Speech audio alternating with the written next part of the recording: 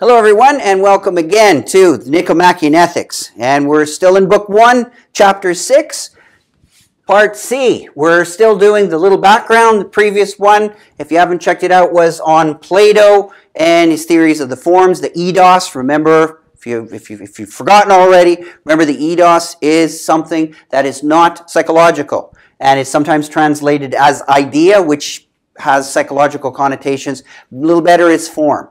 So if you've forgotten all that, go back and look at the previous video on Plato. But here we're doing Aristotle because we're working our way up to Aristotle's criticisms of Plato. And you need a little background on Plato. And now you need a little bit of a background on Aristotle and the categories. How he sees things and how he thinks the universe is kind of constructed in a way.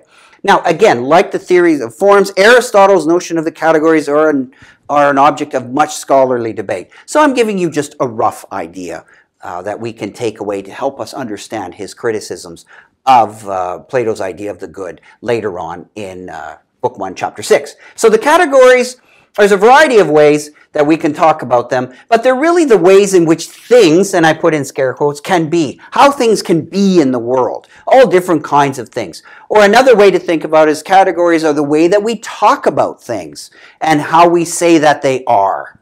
So we're looking at kinds of things, the general sorts of big sort of categories or kinds that the things in the universe will fit into and how we talk about them. Now, a big thing that we want to be aware of here with the notion of the categories is this little word is. And Aristotle is well aware and says that a number of philosophers have not really understood this term all that well. What does the word is mean? Of course, we use that term all the time. We talk about things are, this is, that is, those are, etc., etc. We use the term is in a variety of ways. Let's look at a couple of ways that, and if you confuse them, you can end up with some nonsense. So here's a couple of examples. It's some simple sentences. James Bond is tall. Now, you have is. James Bond is 007. And you have another is.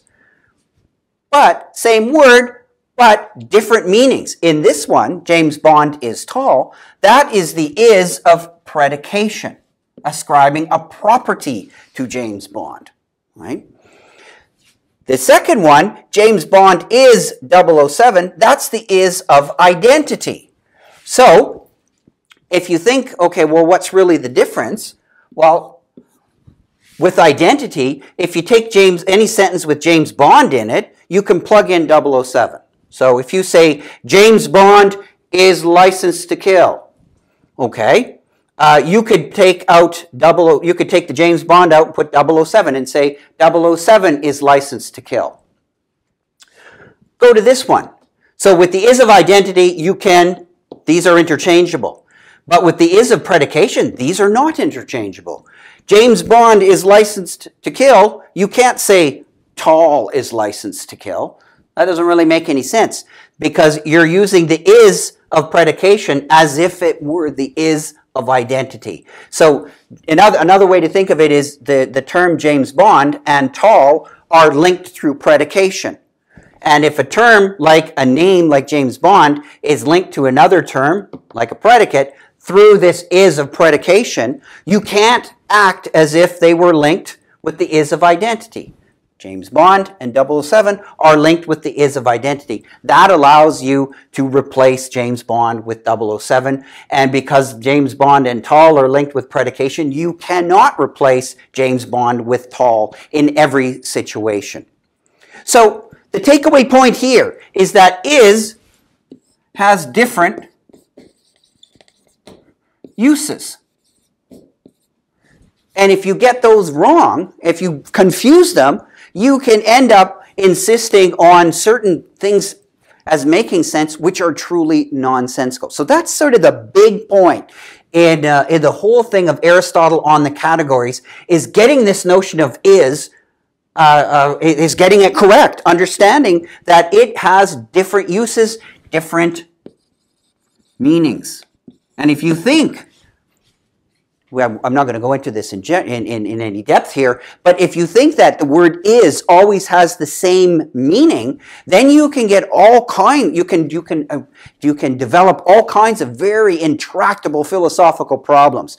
And Aristotle more or less says that Parmenides, the great pre-Socratic thinker, makes fundamental linguistic confusions regarding the term is. Certainly in the 20th century, Wittgenstein, the great Austrian thinker, was deeply concerned with the fact that we didn't understand language properly and that philosophical problems were ultimately linguistic problems. There weren't any real philosophical problems, according to Wittgenstein. They were problems of language. Once you get your language sorted out, you understand all these things. Philosophical problems, they're not solved, they're dissolved.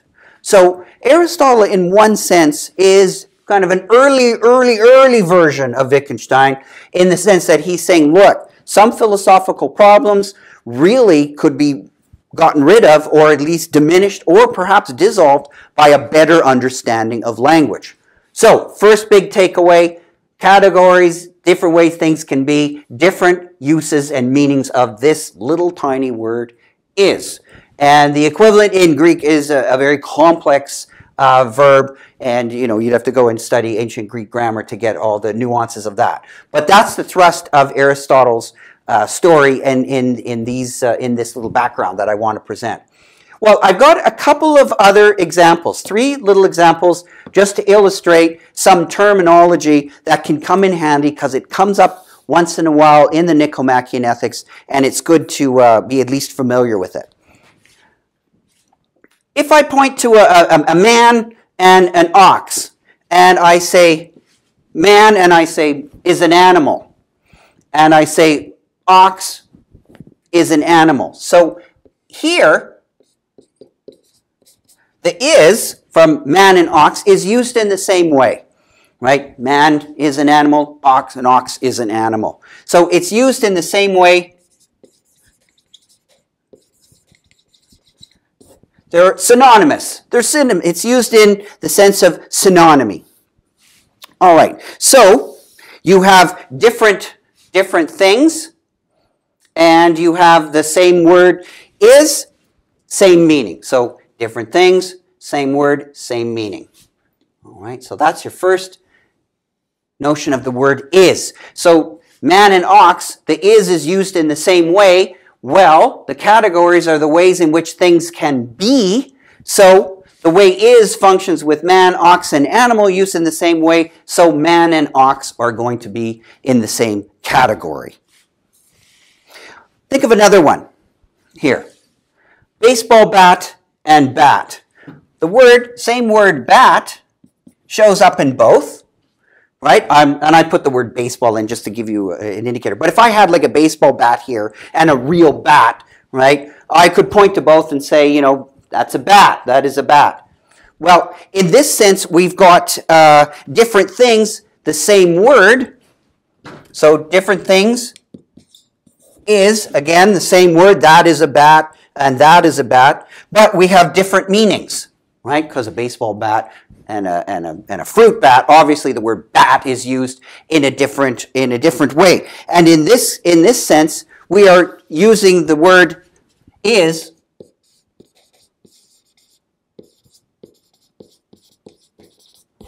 homonymously. All right. So in this sense, we've got synonymy, homonymy, and in the third example, we've got grammar and grammarian. So we could say something like, Joe has good grammar, and Joe is a grammarian. So has grammar, right? Or has good grammar, or can display his good grammar, and Joe is a grammarian. Here we're not talking so much about the word is, but the relationships between words grammar and grammarian. They sound a lot alike. They have the same kind of feel to them, but they're different things and they're derived meanings. So what we've got here is a few examples of how we use these words in different ways. Sometimes it's the same word, sometimes they're related words. And in this case, in the third one here, we've got the word grammar using things paronymously. So within the way we use our language, we've got all different ways in which we use words. And if you're not careful and keeping all this separate, you're going to run into all kinds of confusions. So Aristotle is saying, in order to work all this out, you have to be aware of the way that is functions, and also in general, how words can function in different ways. If you don't have that clear, you're going to get into all kinds of troubles. So what Aristotle seems to be saying is that words like is and exists, they're related to each other, but they're often used paronymously, just like Joe has grammar and Joe is a grammarian. So is and exists, we think that they might mean the same thing, and they don't mean radically different things. They're related, but they're not identical. All right, so various things and various meanings.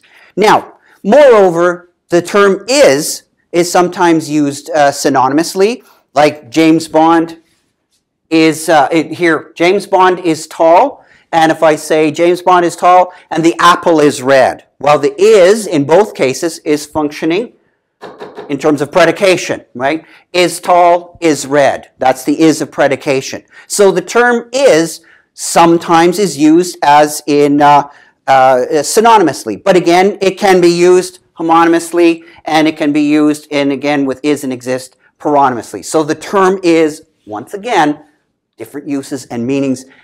Get that straight, and you won't run into all these philosophical problems. As Aristotle said, philosophers hadn't really understood the language correctly, and they ran into deep confusions. So Aristotle brings in a number of pieces of analysis here that he, not so much in this criticism, but he's presupposing a lot of this when he makes his criticisms of Plato, which can make the criticism of Plato very obscure if you don't know what the theories of forms are, what Plato may have thought, an eidos is, and if you don't really understand Aristotle's construction of categories, then all of the criticisms of Book 6 will be extremely difficult, if not nearly impossible, to follow. So Aristotle says that things are organized in categories, and they are organized, again, the ways in which things can be, how we talk about things. So just as a point of illustration, I'm just going to shift to the various categories, and there's quite a few of them. So the categories, that is, the ways in which things can be, they can be substance, talk about quantity, quality, relation, where, and as in time, as in space, when as in time, position, orientation, having in terms of possession, doing in case of activity, in terms of an active side, and then being affected in the case of a passive side. So all of these we could illustrate and more or less borrow an example if we talk about a horse. Okay, so let's just do a simple breakdown of all the different ways that we can talk about a horse. Well, we can talk about a horse in terms of a subject, right? The horse is, right? Not a subject, but a substance, right? The horse, in that sense, the horse exists. Quantity, well, there's one horse. And the quality, you might talk about, what qualities it's had, what properties it has. We could say, let's say it's brown or white or whatever, depending on what the horse is. And relations, it might be, let's say it's a Clydesdale, so you'd say largest or larger than others, larger. Or it might be, maybe like a little Shetland pony, so it's really small. So its relation to other horses would be tiny. Where is it? Well, it's in the stable.